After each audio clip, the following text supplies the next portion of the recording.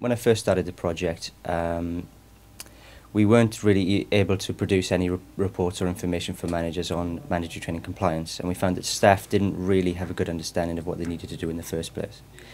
So the project was designed to make things a lot simpler, to be honest, and to be able to produce some facts and figures easily for managers so that they could see straight away what their staff needed.